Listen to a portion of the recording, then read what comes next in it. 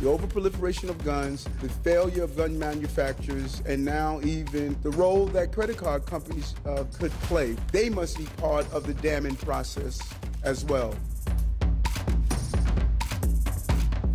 Supreme Court is taking dead aim at the safety of New Yorkers. We will defend ourselves. The city is posted signage around Times Square informing people that the area is a gun-free zone.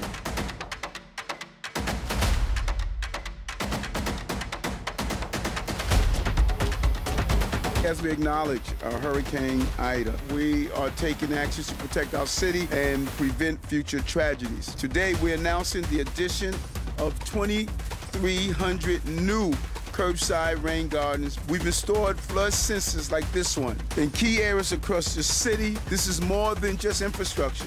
This is how we're going to protect our city and our people from rising sea levels and strong storms.